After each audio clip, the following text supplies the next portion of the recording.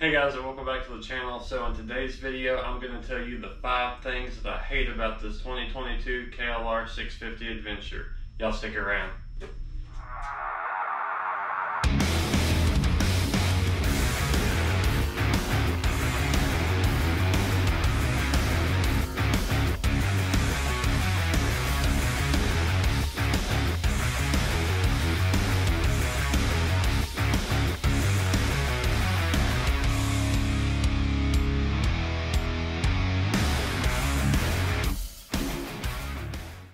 Okay, maybe hate was a strong word to use, but don't get me wrong, I love this bike for what its intended purpose is, but I think there's a couple things that could have been done maybe just a little bit better, and that's what we're going to talk about in today's video. Now, if you haven't subscribed to the channel, make sure that you click the subscribe button. Also click that bell notification button, that way you're notified whenever I upload my next video.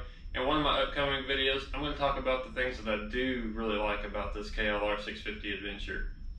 So I've owned this motorcycle since last year, and just now yesterday I made time to run out to the Ouachita National Forest and really ride for a couple hours and figure out what this bike is all about.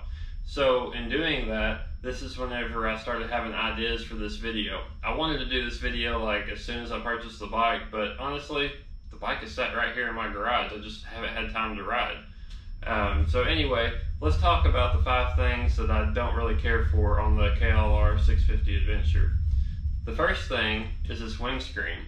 Now, I learned yesterday on the highway, this thing is pretty much useless. It may keep the wind off of your chest whenever you're riding, but the helmet buffeting was so bad that, man, you know, I just wasn't expecting that. So I'm gonna end up putting a taller windscreen on this bike. The second thing that I wish this KLR had was a gear indicator. Now it's got this really nice display up here that gives you your speedometer and your fuel level and all that stuff, but I think it would have been a nice addition to put a gear indicator on there.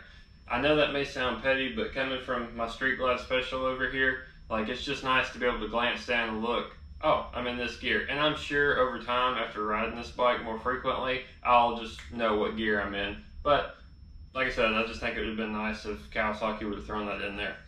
Thing number 3, you have to have the key to be able to open your side bags here. Now, I say that, my complaint is you have to put the key in and leave the key in order to access the contents of your bags. You can't just unlock it and pull the key out. So, to me, it would have been nice if you could lock and unlock, and that way you didn't have to, you know, fiddle with the key and trying to get into your bags. Thing number 4. To me yesterday, riding this bike on the highway, it felt really underpowered. Now, understand that I'm coming from a 110 cubic inch Harley Davidson back here, and I haven't ridden dirt bikes in years. That being said, I knew that this wasn't going to be the fastest bike, and then after making this purchase, I learned that the KLR is basically a jack of all trades and master of none. Basically, it's capable of a lot of things, but it's not really great at anything. And so, yes, it got me up and down the highway, but it wasn't like lightning speed or anything. It wasn't as torquey as I thought it was going to be. And I get that, you know, it's just a dirt bike. It's only 650 cc's, and yeah, I may be asking too much out of it, but it's just a lot less than what I was expecting I was going to be getting. That being said, this thing did awesome out on the dirt roads. So I'll talk about this in my next video, is basically there's a reason why I went with the KLR as far as like weight versus, you know, the price and, you know, the engine, but I basically wanted something that was good enough to go on the highway, but light enough whenever I was out in the National Forest. Thing number 5, it kind of goes along with thing number 4 that I talked about. But yesterday when I got out on the highway, like I was saying, you know, there was a lot of vibration in the handlebars. I really think it would have been beneficial to have a 6th gear on this bike. It's only a 5-speed, but had they had another gear, I really think that would have helped out to make a smoother highway ride. Alright guys, that's going to wrap up today's video for us. If you yourself on the 2022 Kawasaki KLR 650, I want to know your opinion down in the comment section below. Did I cover everything? Was I right about the things that I pointed out? Was I wrong? Would you have said something different? Like I said, drop a comment down below and let me know.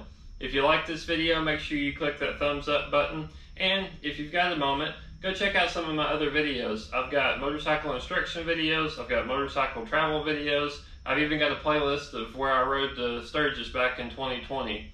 As always, I appreciate y'all watching. Y'all ride safe, and I'll see y'all in the next video.